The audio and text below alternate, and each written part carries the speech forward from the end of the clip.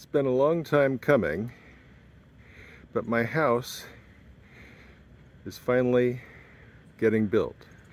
Let's take a look inside.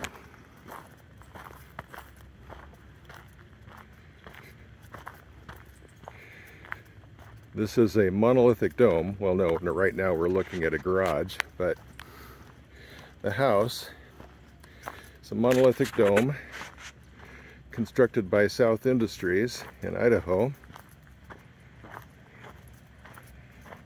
2,700 and change square feet inside. Oh, by the way, the temperature inside is incredibly stable.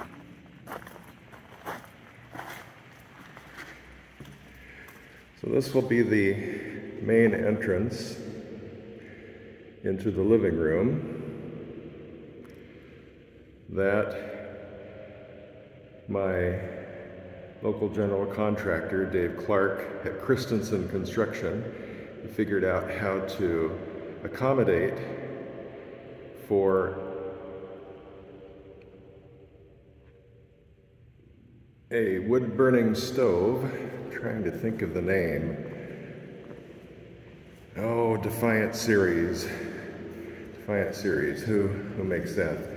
But I won't have a fireplace per se, but a wood-burning cooking stove in case the power goes out. Family bedrooms, 3 of them, window in each one. Kitchen area. Oh, well, the family bathroom right there. Kitchen, shower.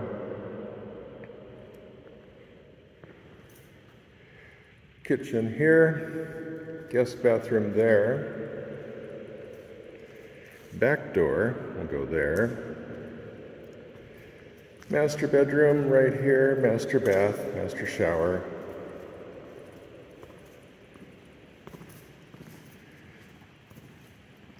My office will be here.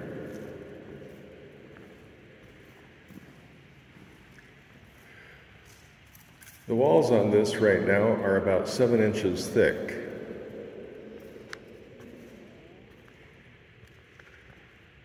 That is shotcrete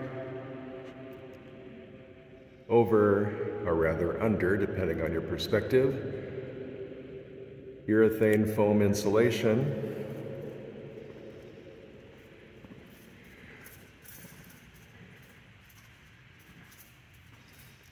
My old piano will go there. Dave and his crew will build knee-high shelving around the perimeter, except where the wood-burning stove goes. Vermont Castings, that's the name of the company, Defiant Series.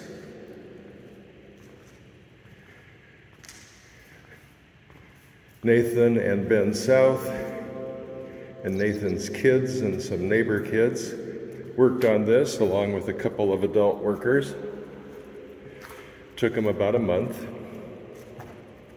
to put this up and get all the construction done. Next week, I believe, Dave will be here with his crew to begin work. Oh, about thermal properties. So when I got here earlier this morning, it was 59 degrees outside, about 70 degrees inside. Right now, it's over 70 degrees outside, and in here, it's about 70 degrees Fahrenheit. Yesterday afternoon, it was 84 degrees outside, and about 70 degrees inside. So the thermal properties of this structure are very nice, very good. But the county doesn't understand, the county regulators don't understand monolithic domes. They, of course, don't count the 4 inches of concrete as having any thermal insulating properties. They only count the urethane foam. They don't take into consideration that basically this is an airtight structure. The only holes in the structure are the ones that are put there. Windows, doors, fence,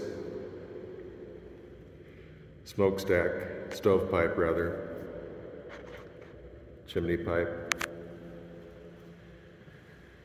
So temperature fluctuations are minimal already, but the county regulators don't get that.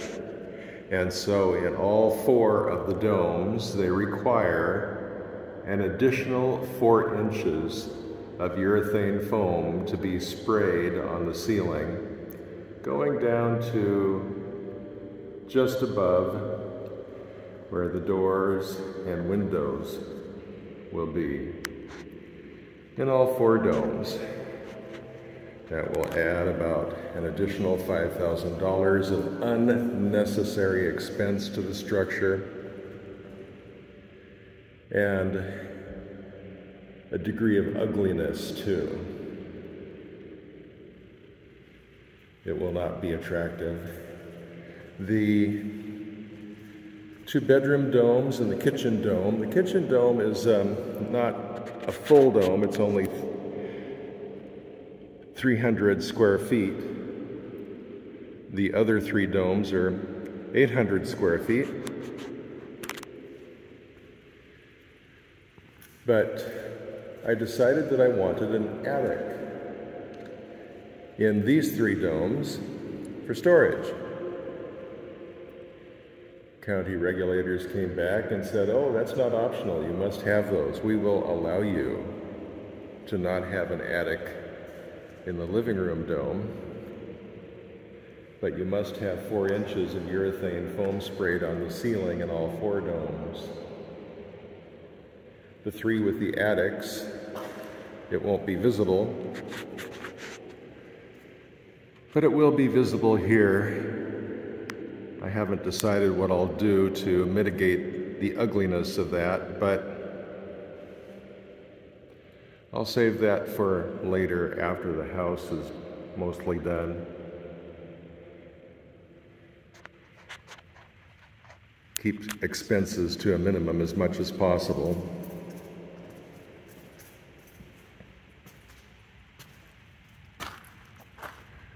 Well, there's a yellow and let's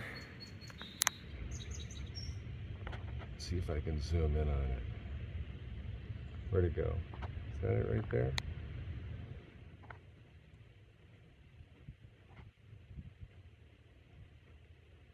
Yeah, there's little yellow birds. They kind of migrate through here.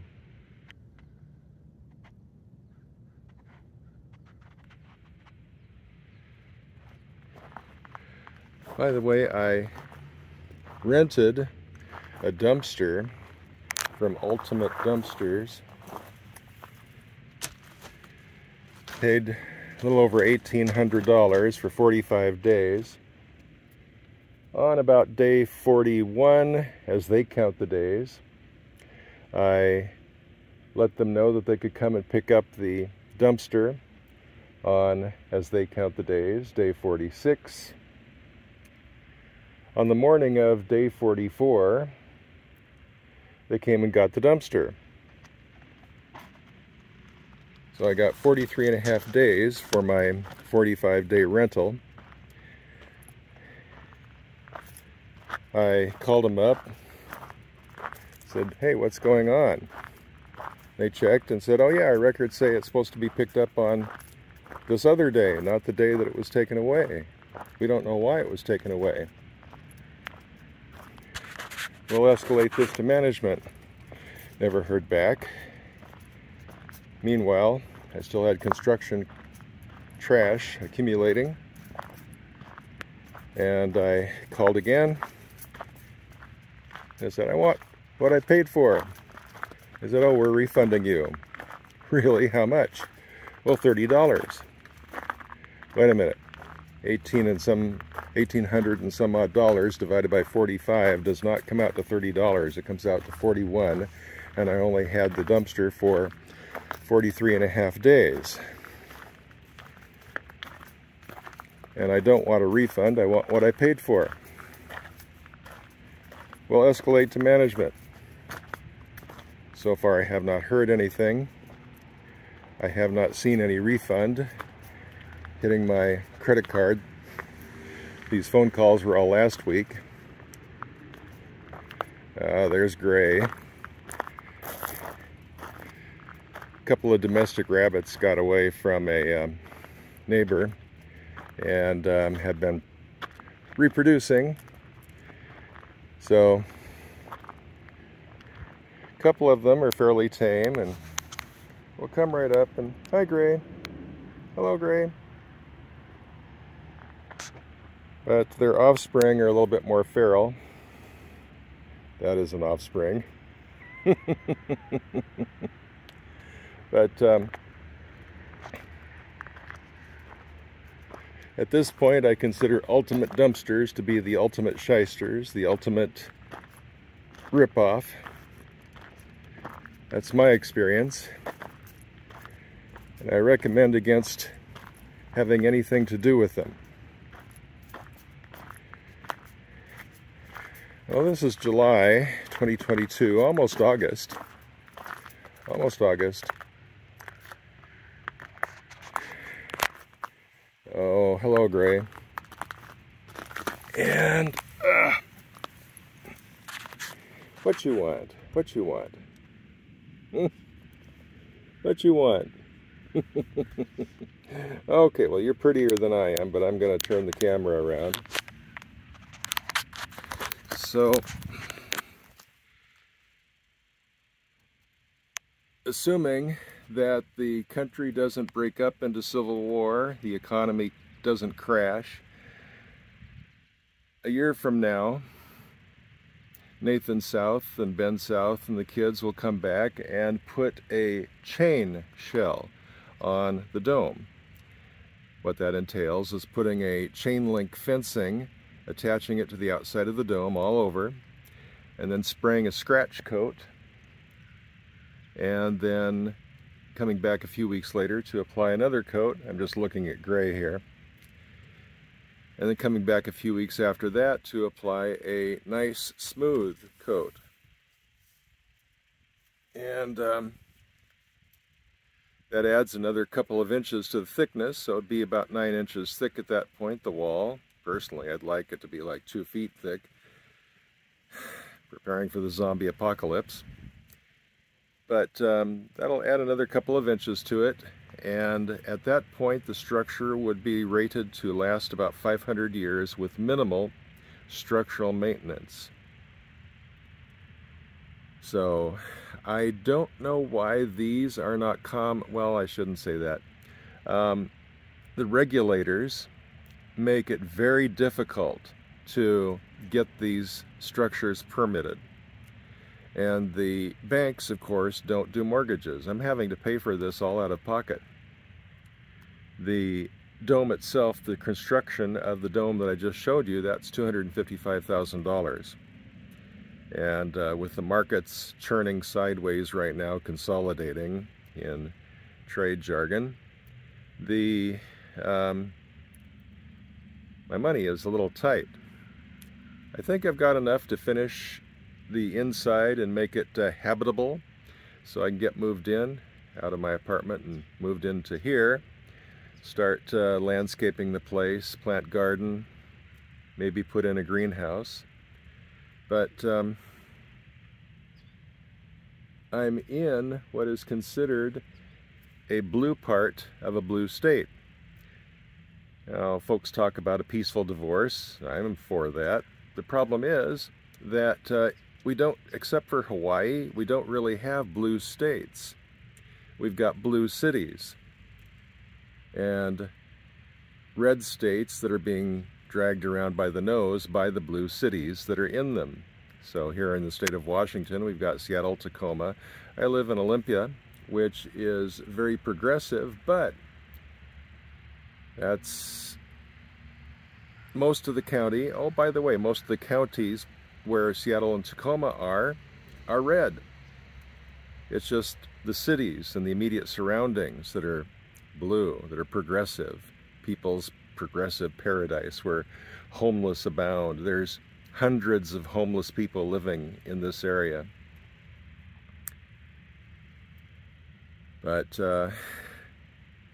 I was seriously considering doing like a lot of people and fleeing to a better place to live, like Texas or Florida, someplace like that. Or maybe even just to the next county south of here, which is red. But Michael Hopf, who coined the phrase, bad times make strong men make good times make weak men make bad times, in the series that he wrote in which he coined that phrase, he had the capital of the new nation of Cascadia right where I live, Olympia. Oh, Gray's coming over. I waved my hand and now he's coming over. But I got to thinking, if we all run away, then they win. So this property has been in my family for about 98 years. On the indigenous side of the family, we've been here for who knows how many hundreds, thousands of years. The first pioneers to come here had some of my ancestors in them. Michael T. Simmons and George Bush, not the president. And some of my ancestors were members of that party. We've been here a long time, so I'm not running away, I'm making a stand. The progressives will lose, but they're going to make life miserable first. Anyway, switch back to Gray here. Hello, Gray. That's all for now. Rod Van Mecklin, Olympia, Washington, signing off for now.